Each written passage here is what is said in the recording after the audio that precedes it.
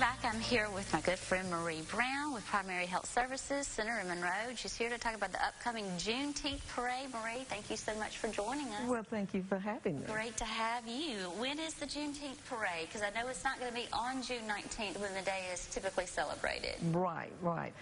It's a state holiday for the third Saturday of every June.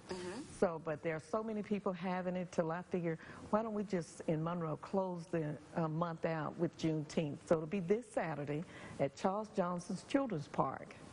And how does it get started? What is the route of the parade? Well, it's a short parade. We're going to start at right across the street from Wasman High School behind Taco Bell, and we're going to go down Burkjohn Lane straight to Johnson's Children's Park and have our opening ceremony prayer there once we get there, and then the festivities start. What are some of the highlights of the festivities this year? Well, we have Dr. Shumar from Baton Rouge is going to come with his African American Traveling Museum. Everything that African American ever invented, this man has found it. Great. And he's put it in a traveling museum, and the children will get to actually see some stuff that was done by African Americans.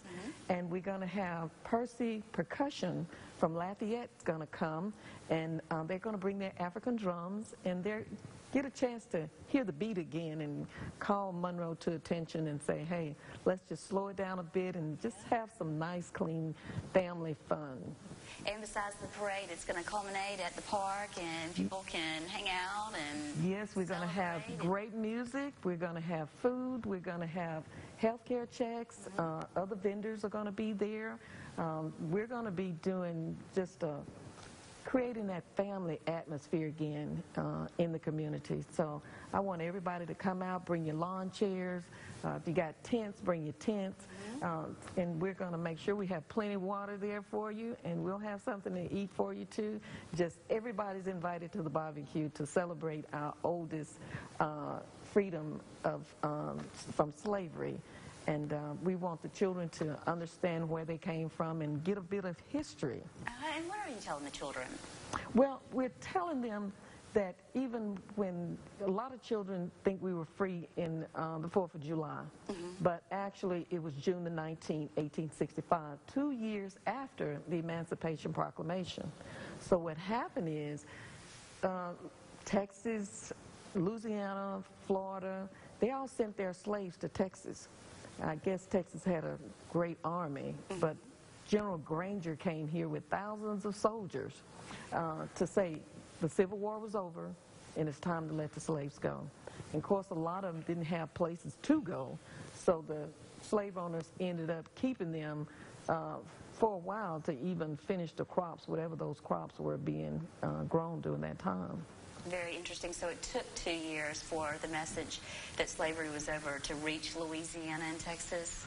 Well, you know, it's not that the slave owners didn't know. It's just that if you have nobody enforcing the law, you're going to keep doing what you're doing. And because African Americans didn't have any communication, they were just, you know, hey, until somebody tell us to let them go, we're not going to do it. So that's why, and it took 2 years, and so now we've decided to celebrate that day, and hopefully one day it'll become a national holiday. Well, big celebration this weekend. You can go to myarpamis.com for more information, and I wish you the best success, Marie, and I hope to see you around this weekend. It's going to be a great time. We'll be looking forward to it. Thank you so much.